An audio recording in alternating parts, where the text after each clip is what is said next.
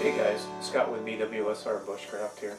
Today what I thought I would do is inch out the belly of my axe handle so that when I'm in the field I would have a decent measuring device.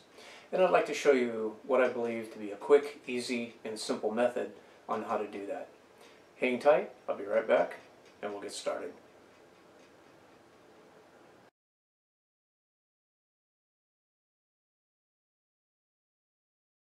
The first thing you're going to want to do is gather your material. You'll need some tape, some thin cordage, a soldering iron.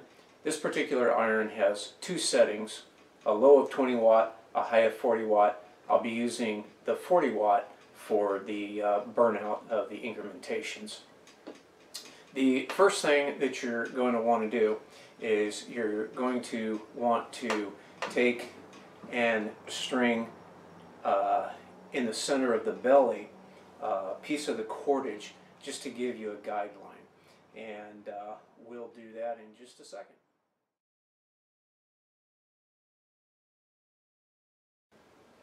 Okay, what you're going to want to do is you're going to want to take a piece of cordage, cut it just a little bit longer than the handle of your axe. Next, you're going to want to make an overhand knot at one end. Then you're going to take your axe, turn it over, and get the cordage lined up in the center the best you can. Take a piece of tape, tape that down in the center here.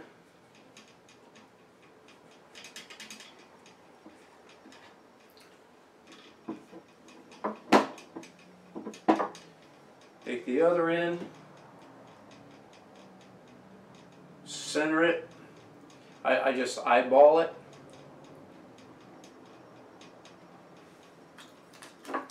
Take another piece of tape down at the deer's foot. Get it on there.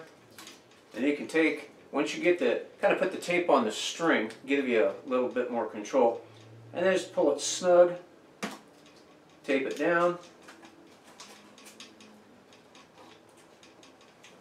And get just a little bit more tape here. Get it up on this deer's foot just a little bit better.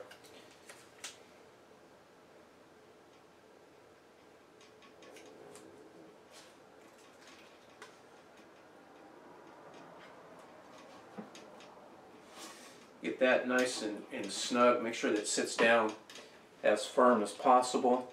And then just take a look down,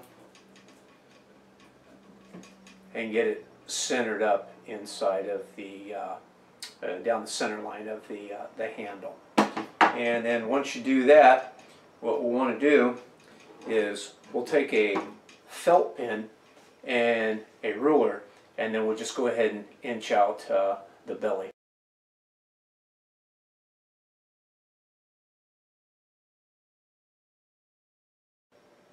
Okay, next what we're going to want to do is we're just going to want to move the string back just a little tiny bit.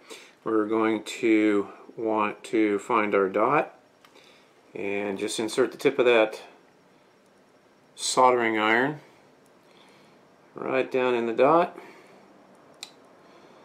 and just press firm, and it should just start searing in a bit of a hole.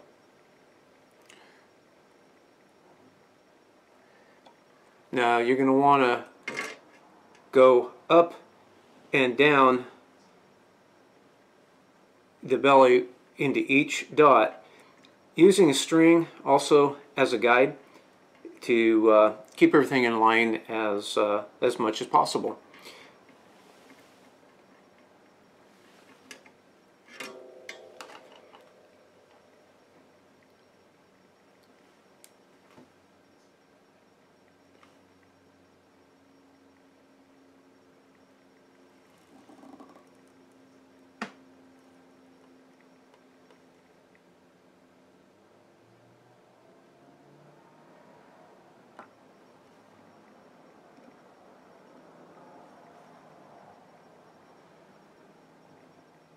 Just use caution with the soldering iron, as 40 watts is a fair amount of heat. Okay, now that we're all burned in, let's take a short recap. Starting from the deer's foot, you're going to mark 1-inch increments all the way up the belly of the axe. Mine happens to run 18 inches. At the 12-inch mark, I've indicated that with just a dot on each side.